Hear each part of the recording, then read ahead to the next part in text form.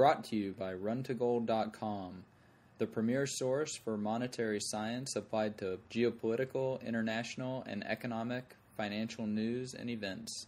Welcome back to the 21st episode of the runtogold.com podcast. Today I have a special guest, John Newren, CPA for a big accounting firm, and he's going to be discussing TIPS. So John, what exactly are TIPS? Well, TIPS are a government security. Stands for Treasury Inflation Protected Securities. Sorry. And what they do is they protect you, in theory, from inflation. And how this works is you give the government your principal, and they will adjust it every year for inflation to the rate that they tell you. So, for example, if the government says there's 3% interest rate, you get a 3% increase in principal after a year. And thus it protects you from inflation to the extent there is any in the economy. So it sounds like a really nice and good investment because even though you know the government's inflating away your purchasing power, it protects you by adjusting every year for it. And you get a little interest to boot. Right now, a lot of these give like an extra 1% of interest on top of that. So they're like a treasury bill, but the principal's protected. Right. So supposedly. Yes. So after a year, 10 years, supposedly you're in the exact same spot as when you started. So what's so sneaky about these? Well, the thing is once you cash out of these things, the part they don't tell you is they're going to be taxed. Not just the interest, but also the increase in principal. Now, you might not really think about that, because say after like 2 or 3 years, you've made $9,000, $12,000.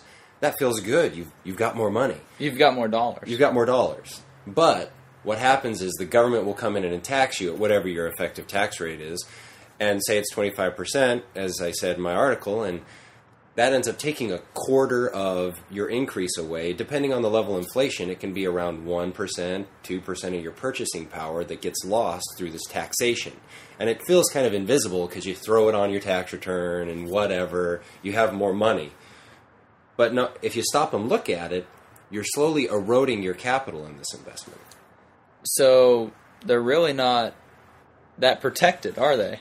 Well, I mean, I guess they're kind of protected. If you had just held on to the dollars, you'd have lost more.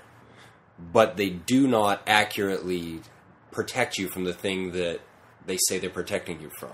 Oh, so like a typical government security, it's fraudulent and misadvertisement. Well, sure. I suppose it's not total. I mean, they do what they say. It does somewhat kind of protect you from inflation, but not totally. But it's only the inflation rate that they state.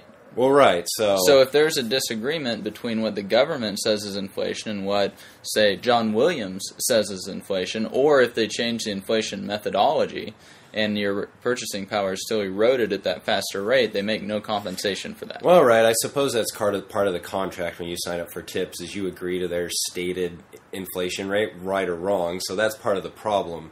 And they can unilaterally change it. Right. And so, for example, in a year like this, where we know we're having bunches of inflation, but because real estate is crashing like crazy, your basket of goods for your CPI indicators is actually showing a bit of deflation.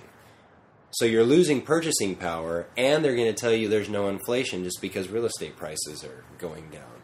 So let me get this straight. You enter into a contract with this government agency. They have the power to unilaterally modify the terms.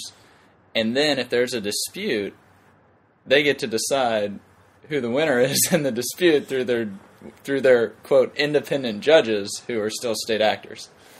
I suppose. They don't necessarily change the terms of the contract. They just might not be absolutely honest in their methodology for applying inflation. But you never really, I guess, they tell you they're going to tell you inflation and just don't specify exactly how they're going to do it, which is a risk you take upon purchasing the TIPS. So when you're dealing with when you pick up a rattlesnake, you know what it is when you pick it up, and if it bites you, you can't complain that much. Yep. If you get bit, it's what you expected. Now this is not just limited to TIPS, is it? Well, the reason I like TIPS is because it's specifically an investment focusing on inflation. And in this instance, you can see where you have an increase in dollars of your value, and yet you get taxed for it, even though you know the economic balance of your investment is supposed to be the same. You're exactly in the same position, and yet you get taxed. So let's start projecting this to all the other stuff you could possibly be investing in. Real estate's a great example, because supposedly it goes up roughly 3 to 4% every year. And if inflation is 3 to 4% every year, that means you've really never had any gain on your real estate. And yet once you sell it, you're going to get taxed on it. So it's like a moving sidewalk.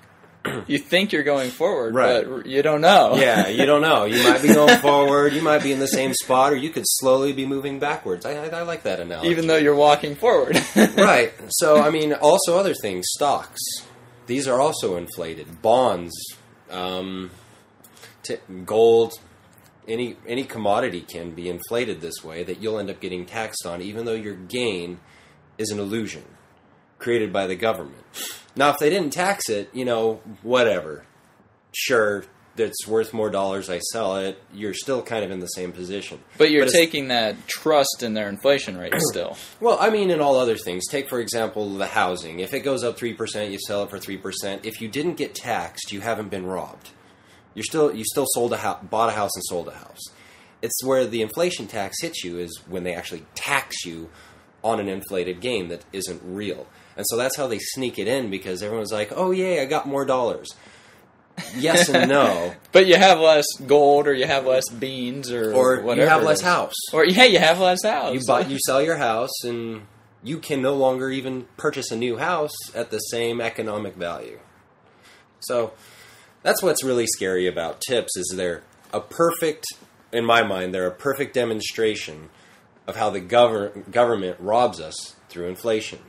And it's when they get you on the butt end of selling stuff through taxes. Well, they sure like to get people there.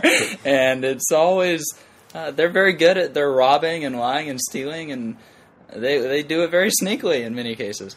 Well, thank you very much for the interview, and hopefully we'll have you on again. Thank you. Yeah, this has been the 21st episode of the RunToGold.com podcast. You've been listening to the RunToGold.com podcast, the premier source for applied monetary science on the web.